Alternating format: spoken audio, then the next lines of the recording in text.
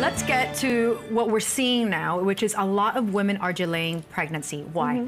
So I think it's a combination of factors. I think over the years, women are more independent. Number one, they're trying to get careers, they try to go and get a higher education, and that means that they start their life a little bit later than everybody else. So that is a reason why they delay childbearing until they're done with their studies or until they are pregnant and stuff like that.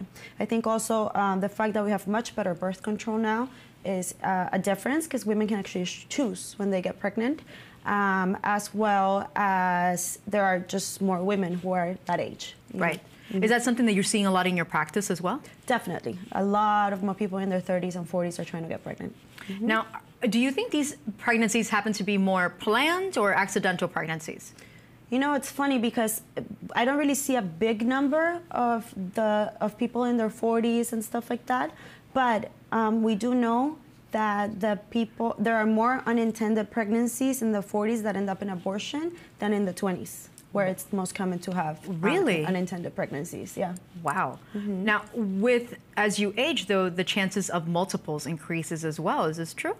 So that actually has to do with reproductive technology. Okay. Because when you do IVF, you have to try and get the maximum possibility of you getting pregnant. Right. Sometimes they'll implant 2 or more embryos, and that's why there's a lot of multiple pregnancies.